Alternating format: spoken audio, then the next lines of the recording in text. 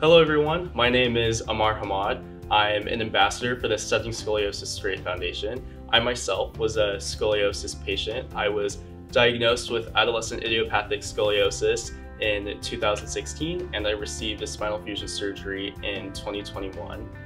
So I'm now almost 2 years post-op. I'm studying biology at Arizona State University with the hopes of pursuing dentistry in the future. I'm now here with Dr. Mianji. We're going to talk a little bit about his research and what made him pursue that. But before we get started, would you mind telling me a little bit about yourself? Sure. I'm Firoz Mianji. I'm a pediatric spine surgeon.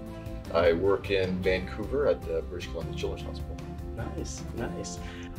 So last year you presented an abstract titled Major Complications Following Anterior Vertebral Body Tethering Surgery. Can you tell us a little bit more about the abstract and why you decided to pursue that research? Sure. So the abstract looked at 328 patients, and this was a collective effort from a lot of centers around the world. They were all patients that had vertebral body tethering done, and they had a minimum of 2-year follow-up. And what we wanted to focus on were complications, either complications that require the patients to have another repeat surgery, and the reasons for that, the timing around when that happened, and also complications that were reported, but they didn't require any further procedures or revision surgeries to be done. So the major highlights, what we found was the complication rate was 22%. And most often patients required another revision to a tethering procedure. They might have needed their tether released, removed, or replaced. And a very, very few number needed a conversion to a fusion.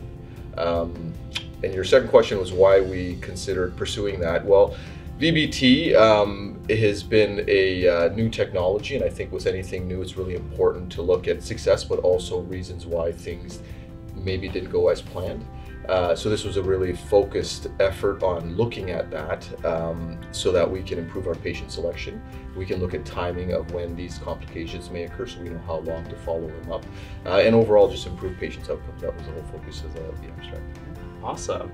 And then how do you think the results from your investigation might improve care for future patients with scoliosis? Oh, great question. Well, number one is I think we can have results that are more generalizable. Like until now, most of the studies that are coming out for VBT have been from, say, a single surgeon at a single site. But because these were multiple sites around the world, the results are more generalizable. The other thing we've noticed is the complication rate in this study, which had the largest number of patients, is significantly lower than what's been reported or what's previously reported in the literature. So it gives, I think it gives a better way of discussing with patients what they may face when they're going in for VBT. And again, the timing. So it's important for us to know how long to follow these patients and what complications to look out for. Awesome. I love that.